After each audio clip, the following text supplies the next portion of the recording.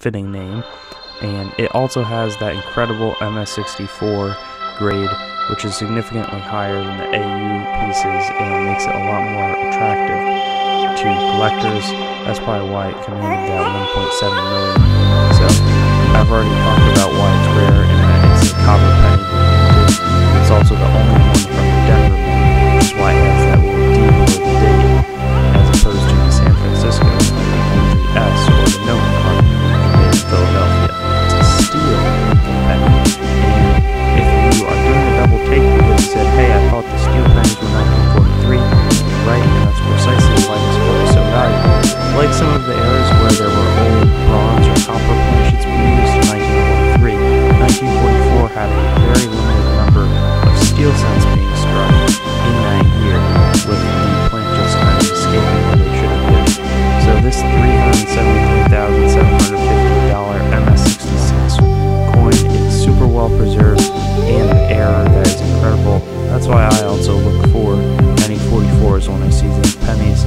You know, it's very rare that you'll find one, but that would be a findable lifetime if I could, and I'm enjoying searching them anyways. And additionally, one of the factors that probably makes this a super valuable coin is the absence of any damage or super noticeable damage. It's a sharp strike, meaning that its features are pretty well outlined, unlike the earlier bronze set. This one was an AU58, so not quite as bad condition as AU53, which is the other one, which is still pretty good, about and certainly great, but this one's definitely not a super shiny one like the Proof 67 that we just observed, but it did get more money. That's because it's a very rare coin, and I think that there were fewer of these made at branch rates like the S when compared to, you know, a regular 1943. But the next one will be a slightly different variation on the support. Coming in at number 4 is a really astonishing coin, 1909 penny, with a price of $258,500 and a grade of Proof 67. But this was the first coin in the Lincoln Obverse series, so that continues to this day. And the engraver, I think it's Victor David Brenner, wanted to put his initials on the bottom of the coin. That was later taken out, but the coins that result are slightly more rare. You probably think of the 1909 SVDB as being one of the most valuable coins out there, but these ones are proof minted, and I think that there were a little less than 1,200 of these made, so it's a lot more rare than the 1909 SVDB. And these proof coins, not all of them survived, very few in fact, and none in this type of condition. So when this came to auction, it's not really realized that they had a real coin. They always thought that it was real, but everybody the man took it to said it was fake. So upon his passing, it was auctioned off, and realized this pretty great amount of money. So it serves as a reminder, and again, we remind you of that more in the coming coins, to check your change carefully and pay extra attention to those 1943 pennies. Third foil says it's small cents, and that's the 1856 Flying Eagle cent. There were an extremely limited number of these. I actually got to see one in a coin shop. One came through our doors, and it was proof though. This specific coin, however, was a $172,500 coin, MS66, which is stunning, but the Flying Eagle, which is a pretty valuable coin to begin with, was mainly made in 1857 and 1858. About 800 coins, I think, were presented to lawn makers in 1856.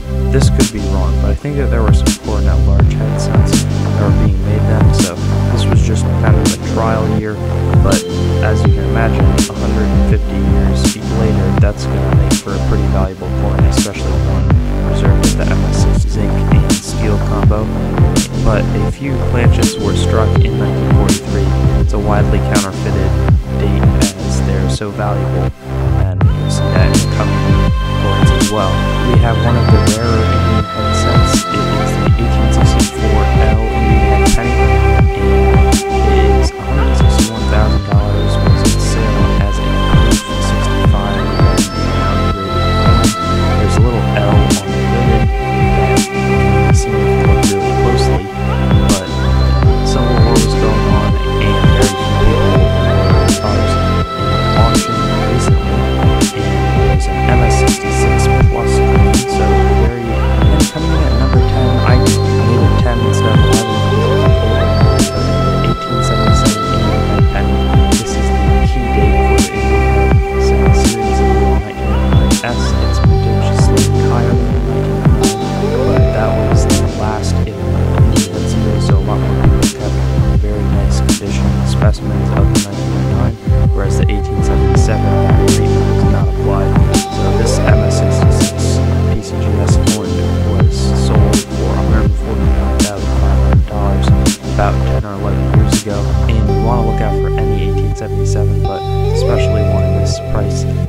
to command a very high price. And it's kind of surprising that it made this list, but it's an $149,500 coin in the MS65 grade.